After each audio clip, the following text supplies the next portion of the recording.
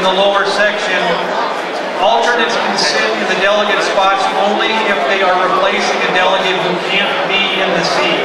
All the rest of the alternates need to be in the back section. Especially important for this next part of our process. Thank you.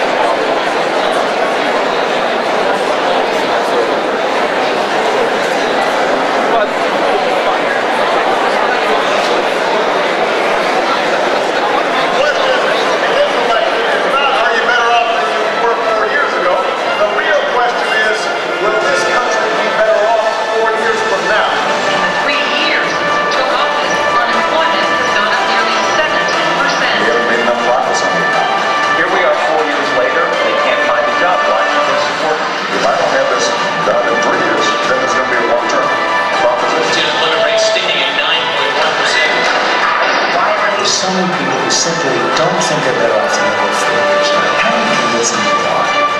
Well, I don't think they're better off than they were 4 years ago. We've lost our ambition, our imagination. We've gotten a little soft. Protesting Wall Street, they're also protesting the White House. And the economy is not anything you can't wait, then why have you waited? I'd say change we can believe in tomorrow, not change we can believe in next week. This country can't take 4 more years of the same kind of policies. It's time to try something new.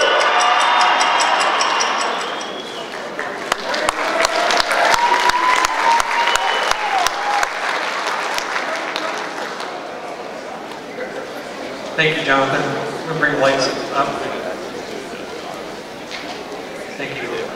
Okay, so we want to take this opportunity. How was lunch, by the way? It's okay? We want to take this opportunity to recognize our youth volunteers. And Chanel Dixon's going to help us do that, one of our great convention coordinators. And Chanel, why don't you come up here? Please thank Chanel and her team for all that they've done here.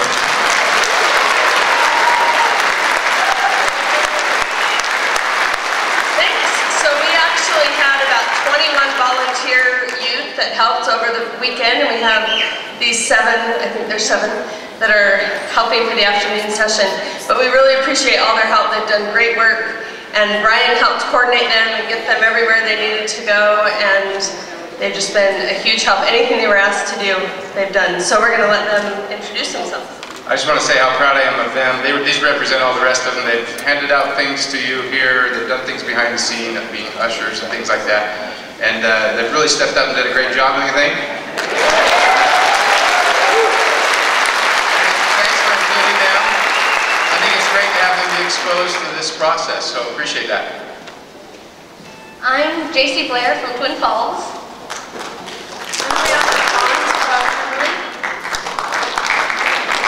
I'm Honoré Dixon from Twin Falls. I'm Kristen Johns from Kimberly. I'm Emily Dixon from Twin Falls. Caden Gunnell from Kimberly. And I'm Tanner Beamer from Kimberly.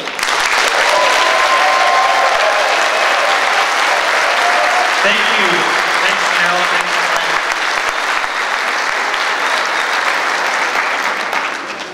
I want to again, particularly for those of us that weren't able to go last night, or maybe weren't all with it last night, to hear some announcements. We had a great night and a great dinner, a great celebration of the party. And I wanted to again thank our sponsors who put out some significant cash flow to make that event happen. Please thank them again. Ray Nielsen, Kaufman Farms, and Idaho Land Fund. Thank you very much for all those things.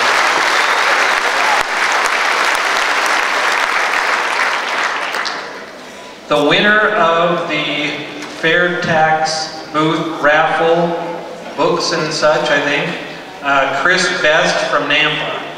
Congratulations. The Idaho Federation of Republican Women would like to welcome you to their annual meeting. Is that right? Annual convention, and that will be at beautiful Shore Lodge in McCall, September 6th through 8th. It is $100 to register for that. Includes meals, a lake cruise, and some great gift bags. That's going to be hosted by the Valley County Republican Women, and Maureen Hatfield can provide more information, as well as Dorian Knight. And there is information on the back table on the way out. Please grab some of that information, and please put on your calendar September 6th through 8th for Idaho Federation of Republican Women. And the breakfast was great this morning. Is Chris Murray here? Okay. All right, with that, the next order of business, did I forget any announcements?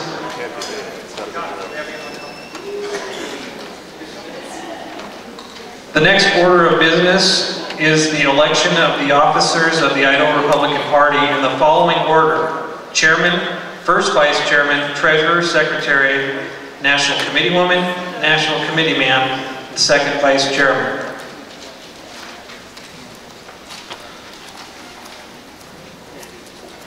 The nominating process is as follows, and we will do Chairman first.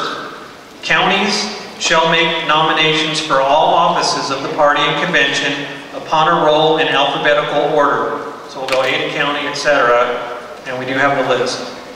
Followed by a roll call of legislative districts in numerical order. Pay attention to this, Chairman, if you're not familiar with the process.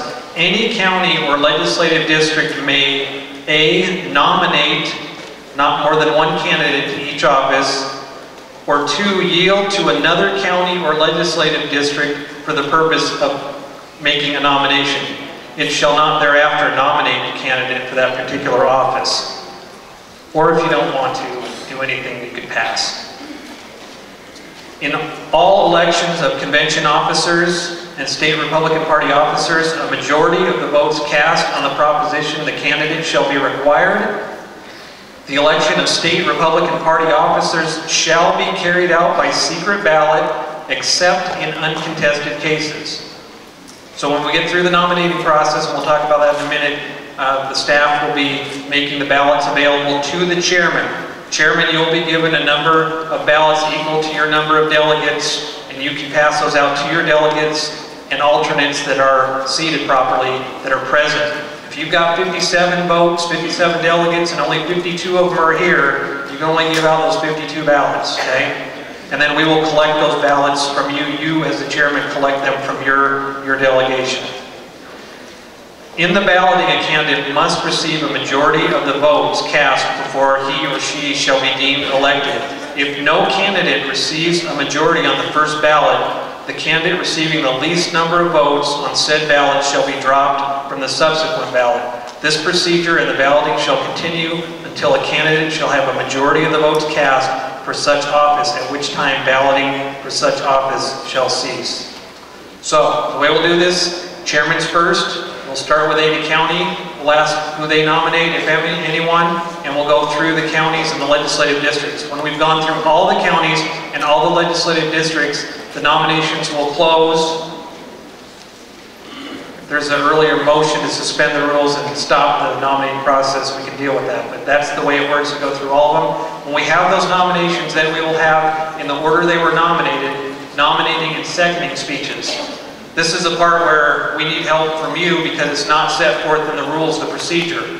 Traditionally, what has been done, candidate A and candidate B are nominated for chairman, and then candidate A will have a nominating speech not to exceed 3 minutes, a seconding speech not to exceed 1 minute, and another seconding speech not to exceed 1 minute. You don't have to do all of those. Highly recommend you do at least 2. And then we go to candidate B, same thing. There are no candidate speeches, just the nominating and seconding speeches. So I would need either a motion or a unanimous consent request to adopt that procedure for the nominating process. We've got a motion here, Mr. Duvall, and a second over there. So the motion is for each candidate, this will be for all the offices, to have, in the contested races at least, to have a 3-minute nominating speech, and then 1 minute seconding speech, and another 1 minute seconding speech if you'd like. Yes, Mr. Harkin. I'd like to ask that we maybe amend the motion to allow for a brief comment by each of the candidates or by candidates themselves in addition to their nominating and seconding. Second that. Suggestion has been to amend the motion. Is that a motion? There has been a motion to amend the main motion in a second to allow the nominees to speak for all the offices. A brief speech of 2 minutes after the conclusion of the nominating and seconding speeches in the order that they're nominated. Okay, you've heard that motion.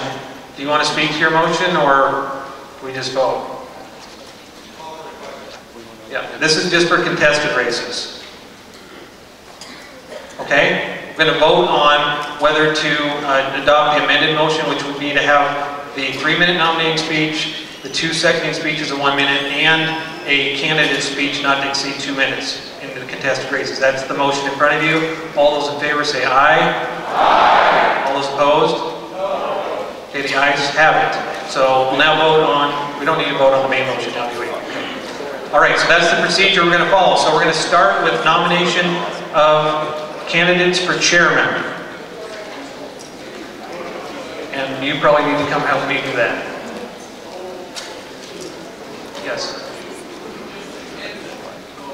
We need to pass the main motion. Do we need to pass the main motion still? Yes. Okay, we do.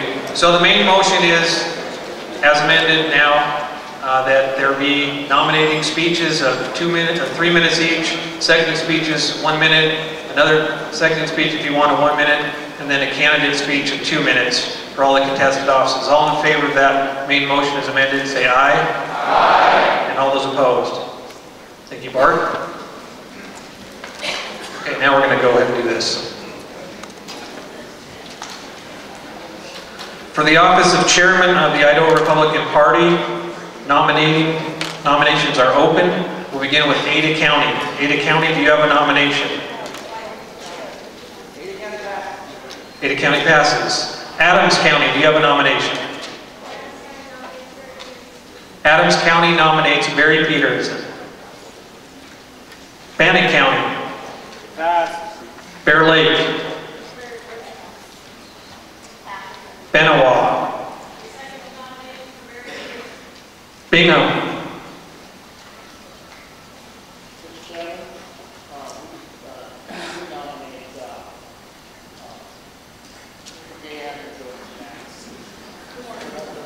Bingham County nominates Dan DeMordad for chairman.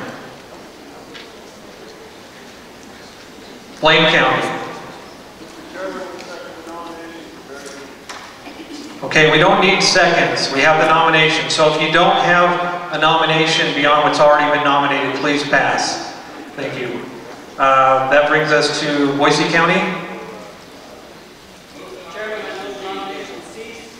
There is a motion that nominations cease and a second over here. No debate on that. Do we need a second on the other nomination? And we don't by rule, so okay. All right, so all those in favor of ceasing nominations for chairman, say aye. Aye. All those opposed? No! Ayes have it.